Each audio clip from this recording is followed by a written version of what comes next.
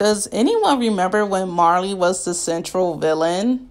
Before diving into this question, I want to make clear I'm not saying that I did not want Eren to be the villain, and I only say that because the manga and show sets him up as the villain. I will not be diving into his philosophy today.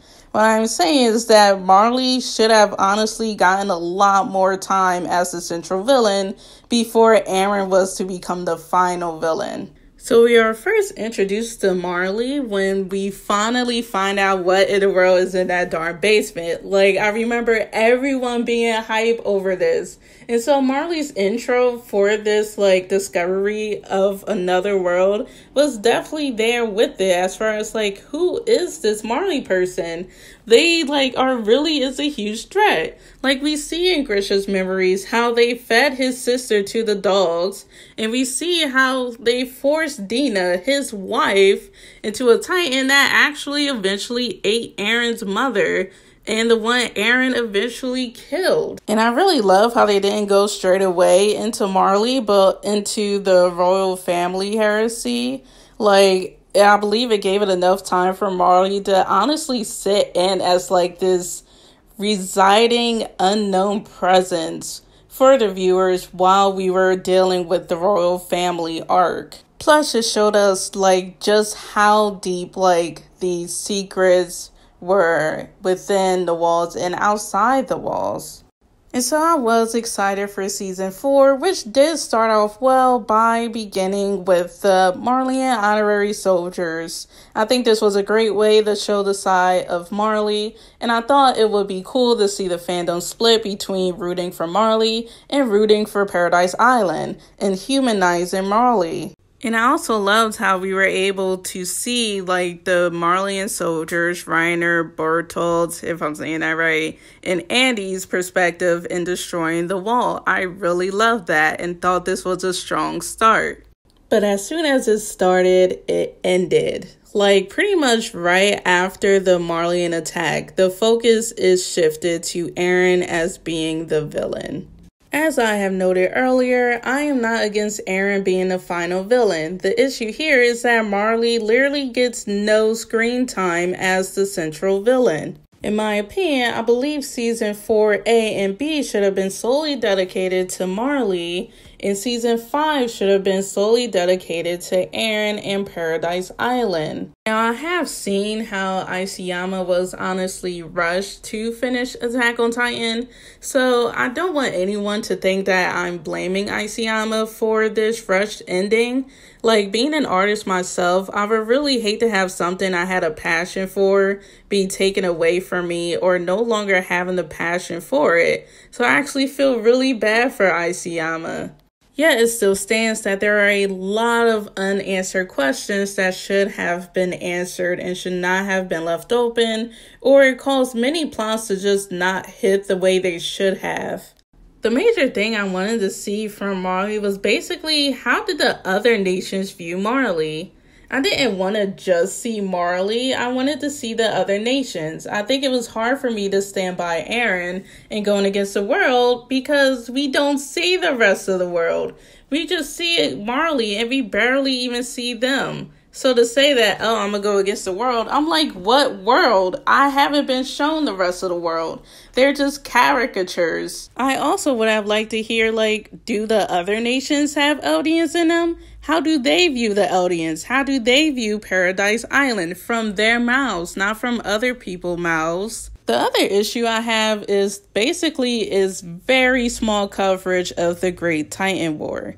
Now, I know Willie Tiber goes on to cover it, but my main issue is that I loved how this history of the Great Titan War was skewed. You had the Eldian restorationists saying one side of the story, while you had Marleyan saying the other side. So the question arises, well, how in the world can I believe Willie Tiber if this story is just so messed up? So I believe when it came to the Great Titan War, they should have just given us a flashback of that story by someone who was there. The other big plot hole for me is the character Zeke.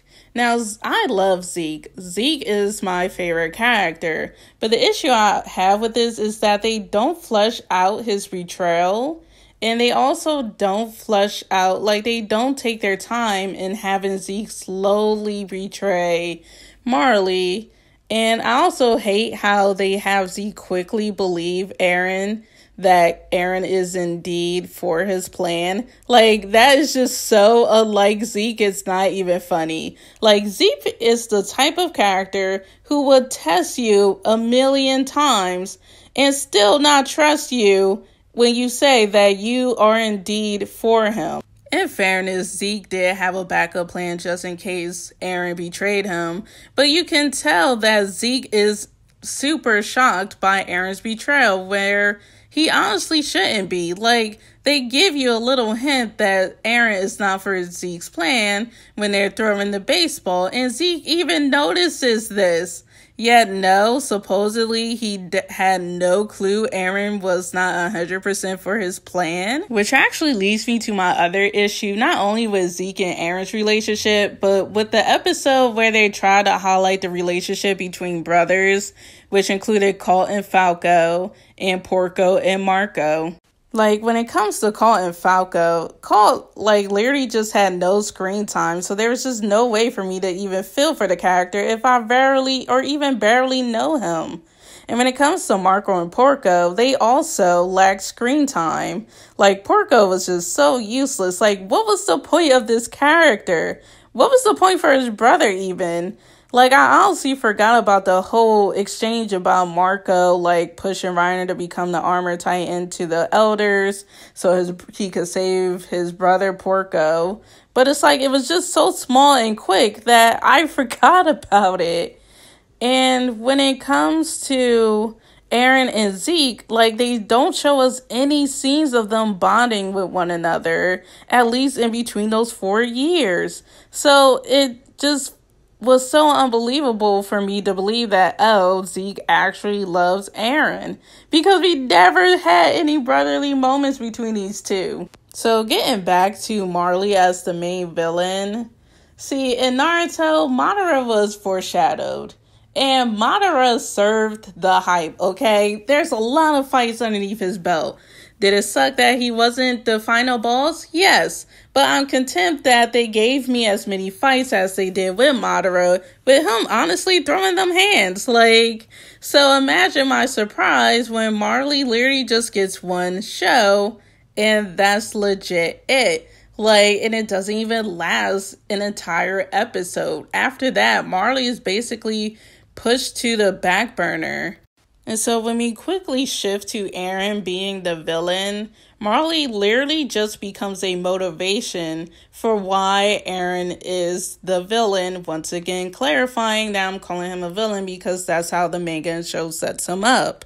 And the other weird thing is that they basically give us faces on who represents Marley, the primary one being General Magus. But then they give him a redemption near the end of Attack on Titan. So then it just leaves this question of, well, who in the world represents Marley? Because now, like, there's literally no one that represents them. They're all dead or have been redeemed. Like, I think they should have just showed, like, the other leaders of Marley and actually switched over to have us see the nations coming together to discuss the attack on Paradise Island, because at this point they're literally just telling us that supposedly these things happen, but they don't show us actual proof that these are happening. Don't get me wrong, I'm not saying they're lying. What I'm saying is that you're supposed to show, not tell. Like, it is important to give the viewers like a physical enemy that they can visualize, but at this point, when it comes to Marley, they can't visualize any of the villains because, like, all of them are dead or on Paradise Island, safe from the rumbling of all things. So there's literally no one over there that the viewers can say, yeah, I will literally agree to annihilating the entire world for this one person we hate. But there's literally no one over there now. Thank you for checking out this video. I would definitely love to hear your thoughts in the comments below. Have a great day, week, month, year, decade. Bye.